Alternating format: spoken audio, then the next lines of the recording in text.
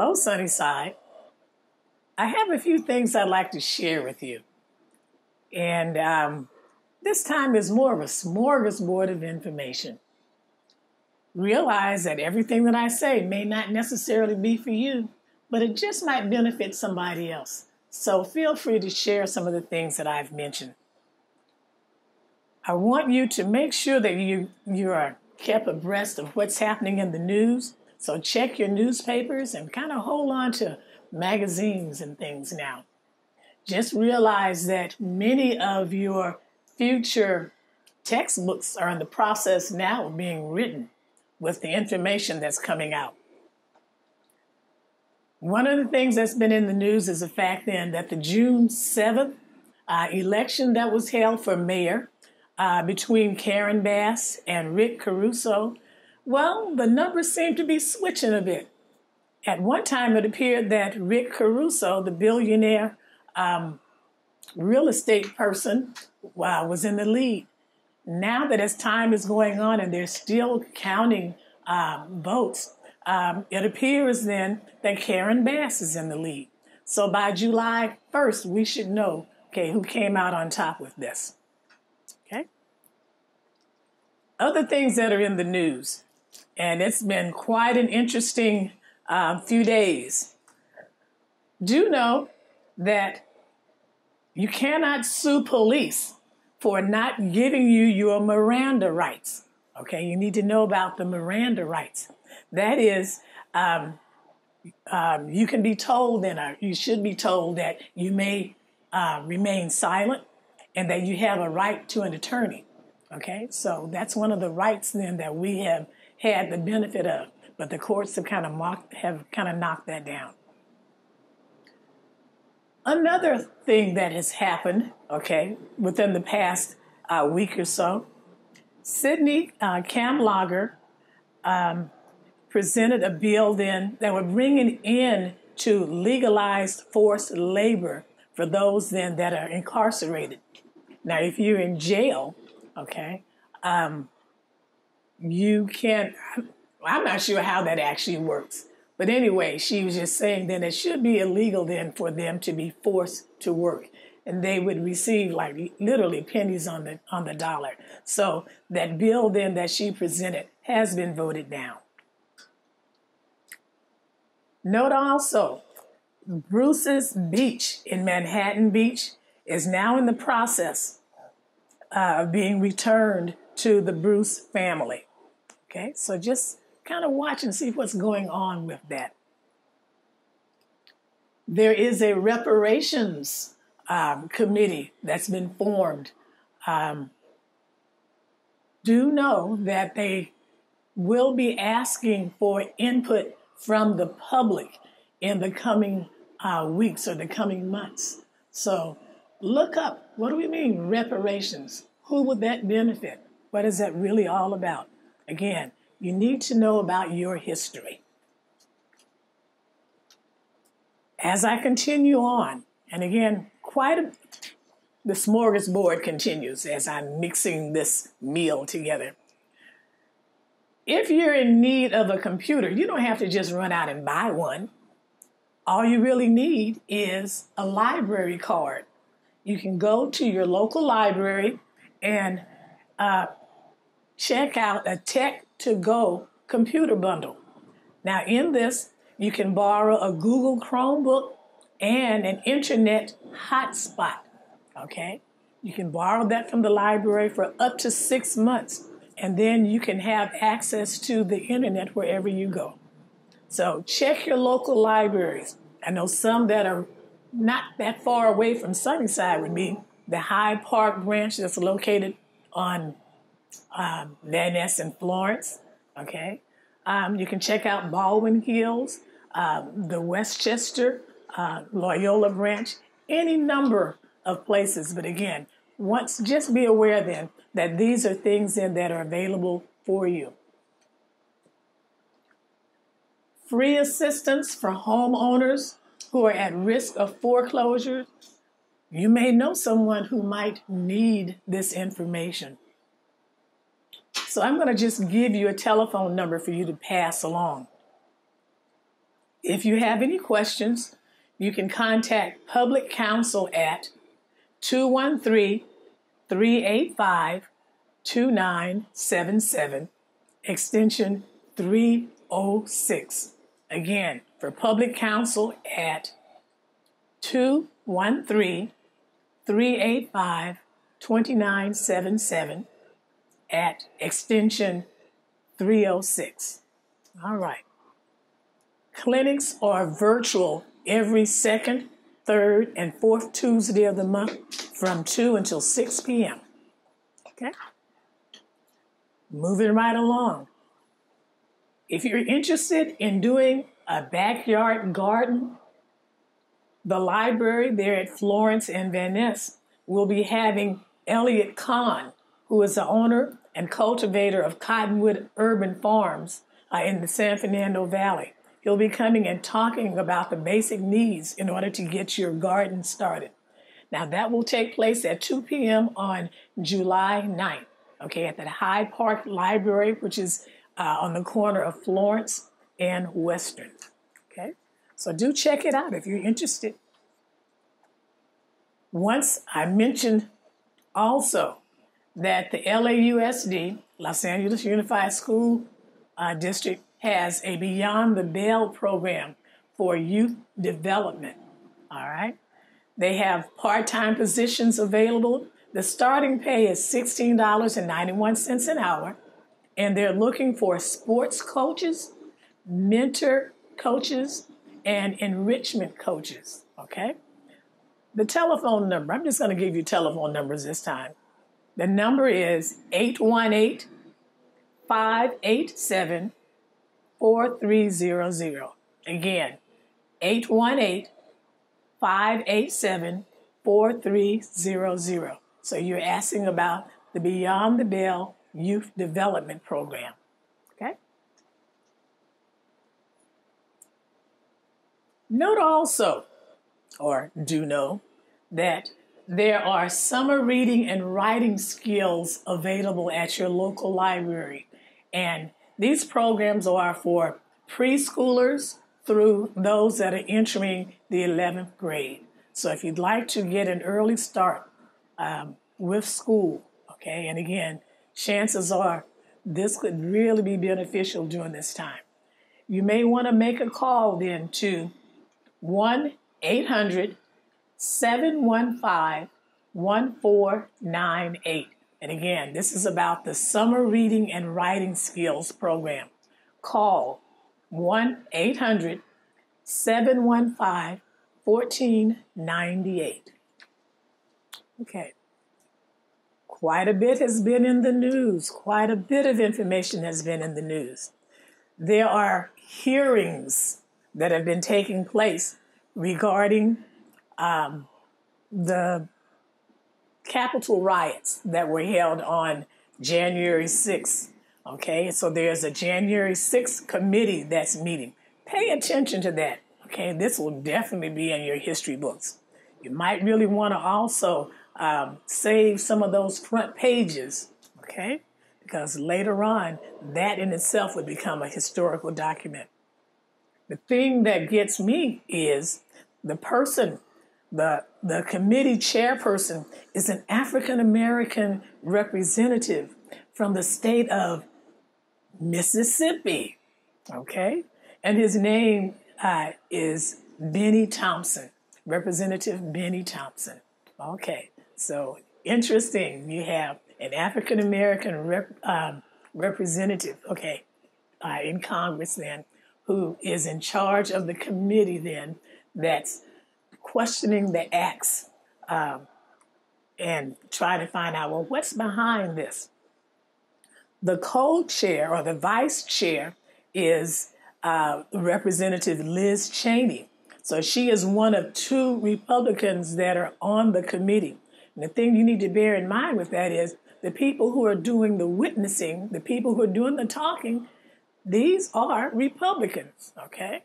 So they're literally just letting you know what really happened, what really took place then on January 6th. And Liz Cheney is one who does not hesitate to call out the former president about acts and deeds that she feels were illegal on his part. Okay. The next hearing is scheduled in July. One of the last things that really was interesting was the fact then that there were two black females from Georgia. They were poll workers, and they were saying how they literally had to leave their homes because the former president had called their names out saying that they had done something illegal, okay, as it comes to counting the ballots. So the FBI told them that they thought it might be best for them to just leave until it was safe. Again, follow along with this historical event that's taking place in the news even now. Okay. Okay. I won't show that after all, okay, because I just discussed it. The next thing then that's interesting that's taking place in the news, the Supreme Court, okay, here it is. This is something that, that's very much in the news today. The Supreme Court then rejects Roe v. Wade, or Roe versus Wade, okay? And that is a 5-4 ruling ends a half century of nationwide abortion rights, okay? There have been demonstrations, there have been protests throughout the nation as a result then of the Supreme Court overturning a rule that has been in effect for at least 50 years. You may really want to follow along with that. For me, the thing that I see is you're at a point now where you're really not going to end abortions. You're bringing it in to getting them done safely. So that's the issue as far as I am concerned. And I think the whole idea of getting an abortion would really be a last resort. It's not something that I would think would be taken very lightly, okay? It would be something then that would be triggered by a tremendous need and really an act of desperation, okay? But again, with the striking down of that ruling, again, abortions will continue. But what we can say then is they may not be continued safely or legally, okay, or under a doctor's care. So just be aware of that. As I continue, I'm going to really close out with the thing that I've been trying to get to. Okay, we've been celebrating this Juneteenth celebration. Let me just read something that I just wrote down that I copied. Juneteenth is an observance that honors the day when Union troops led by Major General Gordon Granger arrived in Galveston, Texas, to free all those that were enslaved. This took place nearly 2.5 years after the Emancipation Proclamation was signed in 1863. Juneteenth marks an immediate end to slavery and is considered the longest-running African-American holiday in America. Today, it represents Black liberation, resilience, and excellence, while really promoting awareness and respect for all cultures. Over that weekend, when it came into effect, really, this was the first year of it. It was the same day as June 19th was the same day as Father's Day. Okay, so there were celebrations all over the place. And I was just really surprised at some of the things in that were not mentioned. And as a former middle school teacher, it made me wonder if people were really, if kids today think then that we're talking about the 50 states then, and that the message just got out in Texas after 2.5 years. Well, I was surprised that there was no mention that our nation was involved in a civil war. And our nation consisted of literally some 33 states at the time. Okay? And this is really what the U.S. looked like at that time.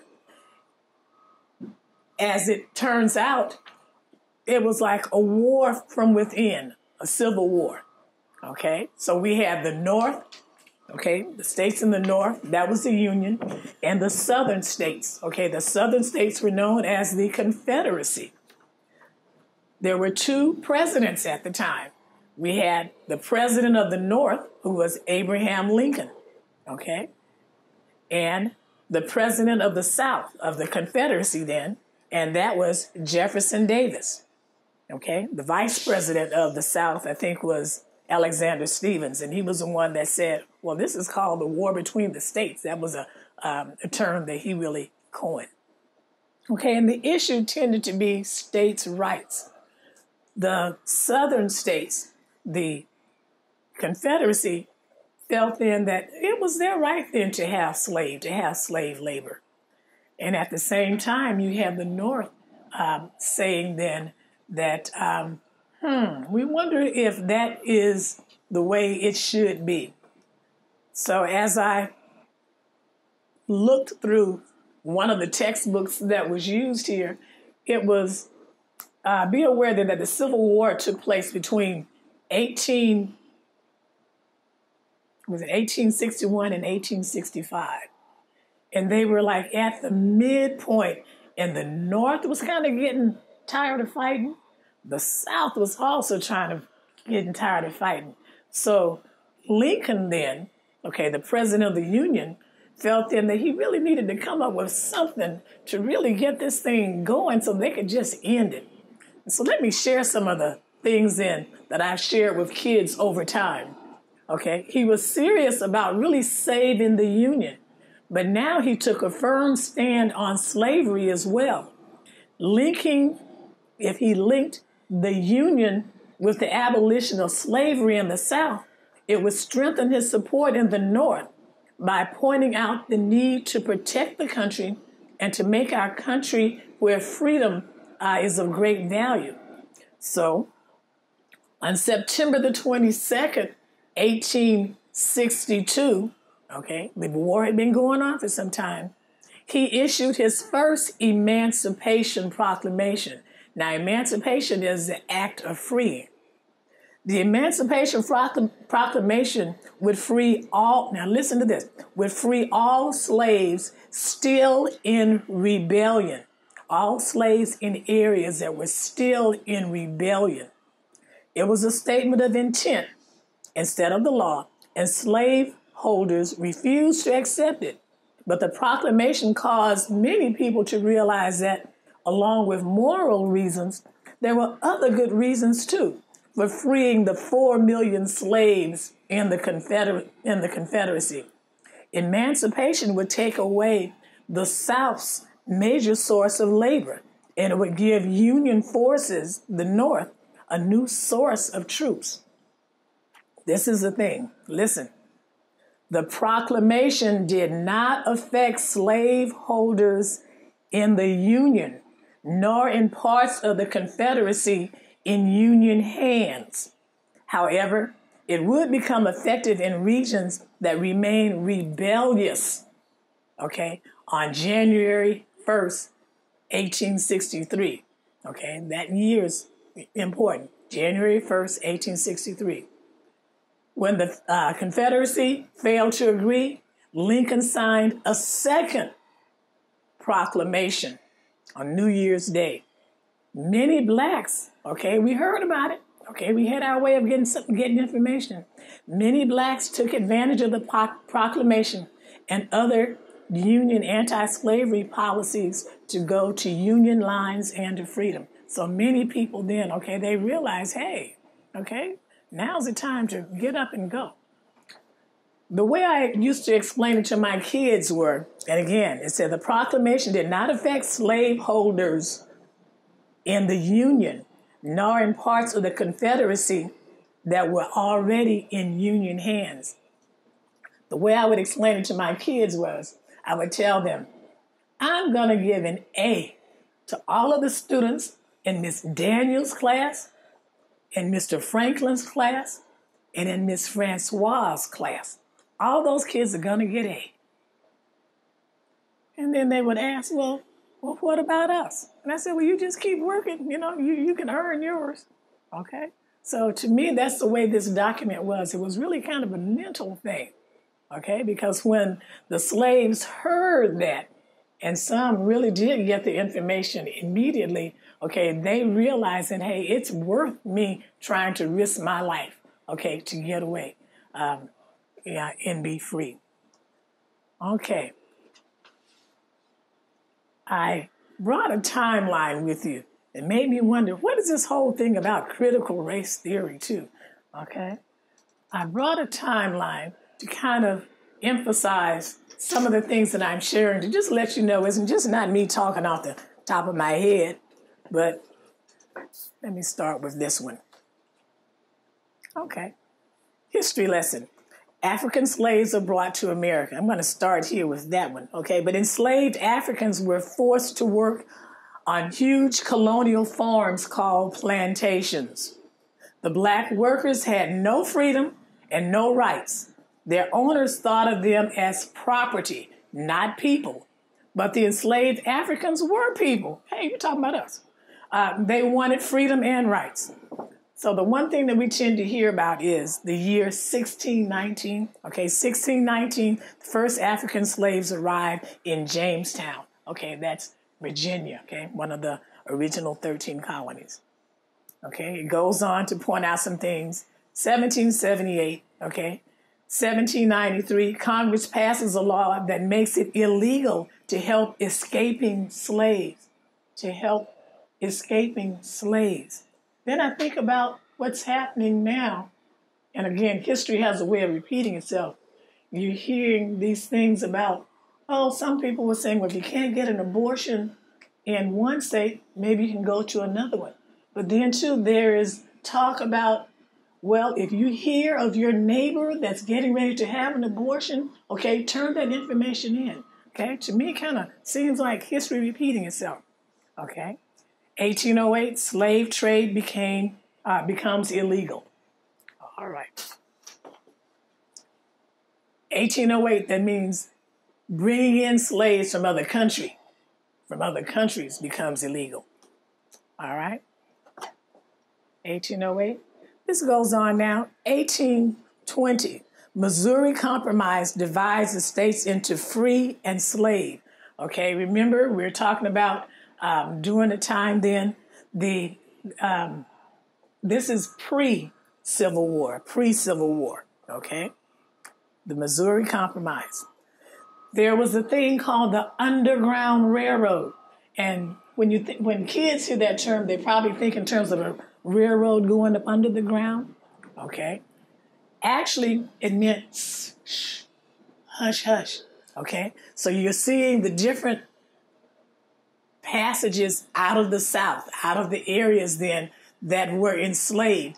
And people would really